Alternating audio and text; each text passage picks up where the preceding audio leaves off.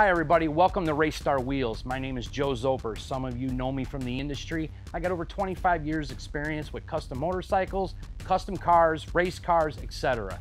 One thing that we're going to teach you today here at Race Star Wheels, how to once and for all do the proper measurements to make sure that you order the right wheels for your modern muscle or your custom project that you have at home.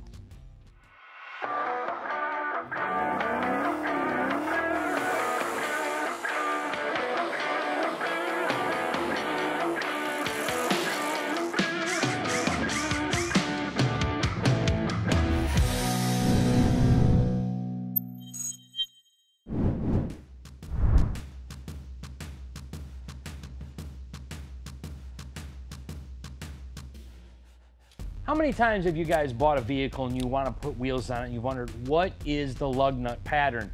You know, some people, it can get very confusing, but we're going to teach you how to make it a very simple measuring process. What you're going to want to do, you take your tape measure and you're going to measure from the outer edge of this lug nut hole to the center of the farthest one away. So if you look here, all the way out to the edge to the center is 4 3/4, which is, you know, typical Chevy lug pattern on most older GM vehicles. But if you want to purchase one of these bad boy little tools from Race Star Wheels, it's going to tell you everything you need to know instantly and no second guessing yourself. You could put this in the hole just like that, you pull it out and it tells you 5 on 4 3/4, which is what this is going to be. It works for all these applications. It works for millimeter and standard in inches. The other thing that we have to talk about that's very important is backspacing on a wheel. Now, a lot of people don't know what backspacing that they have, and they don't know what backspacing is. It's a very simple measurement that you can take with anything that's a straight edge. Right here we have a level. We'll lay this down. And what you're going to want to do is you're going to measure from the face of the wheel that bolts to the vehicle to the bottom of the straight edge. This is a 5-inch backspacing. One other thing that does get a little technical is knowing your millimeter offset. We have Mike from Race Star Wheels. He is the engineer here, and he is going to help explain to you what millimeter offset means when ordering your set of wheels. How you doing today, Mike? Good, Joe. You?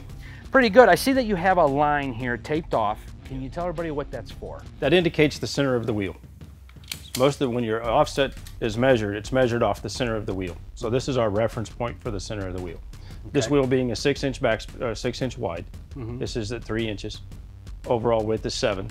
So this is still 3.5. Mm-hmm. So we keep that right in the center of the wheel. Offset is measured to the center of the wheel. Okay, so remember that, everybody. So when you're talking 0 millimeter offset, that is the flange of the wheel is dead center of the ring of the rim. You understand? That's very important to understand that. Now explain to them if we have a 12 millimeter offset. What does that mean? Positive. Now we're really going to get you. What happens is that mounting surface in the wheel will go from here, 1/2 inch or 12 millimeter towards the face of the wheel. That's right. The front edge. Okay, now 12 millimeter here to help you guys out so you understand. You know, some of you don't know or understand the measurement of, 12 millimeters. So 12 millimeter, put a slash in it. It's roughly a 1/2 inch. That's going to kind of get you in the ballpark. 24 millimeter, roughly an inch, right? So that's always a good way, to figure out your millimeter offset to get you close. Now, go over one more time. Explain the difference between negative and positive offset. Okay. Positive offset is, this is your center line right here. Anything positive is going to come from here towards the face of the wheel. So like you said, 12 millimeter, we're going to come out here now 12 millimeter. So we're going to add a 1/2 inch to the backspace. So that would make it 3 inch from the front face over. Right. Yep. So on the back here, since we were 3.5 before, you're now going to add a 1/2 inch and now you're 4. That's right. And negative obviously would be the other direction. So negative offset is going to give you a deeper dish, because let's face it, the first thing that everybody's worrying about all the time they buy wheels, I want wide, I want big, and I want a deeper dish. So now you can understand. So if you're ordering a wheel, now this is mostly modern muscle, is that correct, that we're worrying about millimeter offset? Yeah. For the most part on the older generation stuff, you're going to be talking backspacing. So if you want a deeper dish wheel, or you want that nice lip on the front, you're going to want a negative millimeter offset. Yeah, and in turn it will also push the wheel and tire out closer to the edge of the fender. That is correct. So this is why it's very important, to measure your wheel well, and we'll be getting into that next. So now that we have learned a lot about backspacing and millimeter offset, one of the most important things is to measure the wheel well to make sure that the new wheel that you're going to buy, is going to fit properly. Now let's be honest, whenever you buy a rim and a tire, you're always going to want to go wider. I mean, especially on modern muscle. But how many times have you guys heard, I ordered a set of wheels and they don't fit? Well, usually it has to do with it's rubbing something. So how do we eliminate that problem? Well, a little extra information when you order a set of wheels would probably help. And one of the things that you want to do is you want to measure the wheel well and the back spacing of the wheel well. So you're going to put a straight edge on where the rim mounts, okay? And you're going to find a part of the wheel well that protrudes out closest to the quarter panel.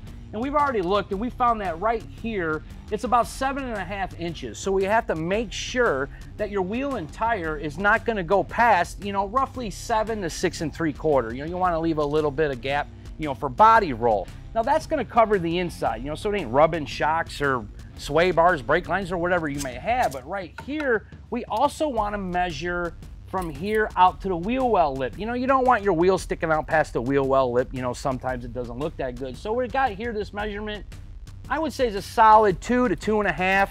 And remember, when you order a wheel, a lot of times they'll tell you that, like for this car example, that the wheel sticks out a 1/2 inch more than your factory wheel.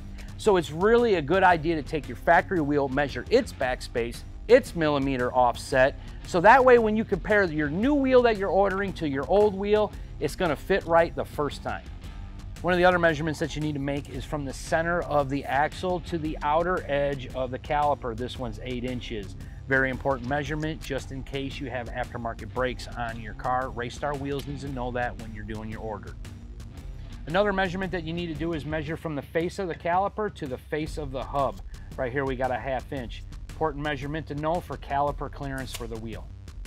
So after you picked out a set of wheels and you know what you want to go with, the next important thing is to know what lug nuts you need. Now, lug nuts are going to be based on the type of wheel that you have.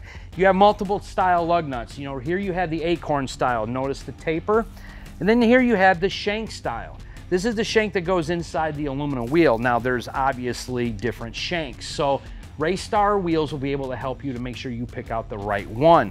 But I gotta tell you, don't forget the most important thing when you have washers with your shank style lug nuts, make sure the wheel side goes toward the wheel. It'll say right on the washer.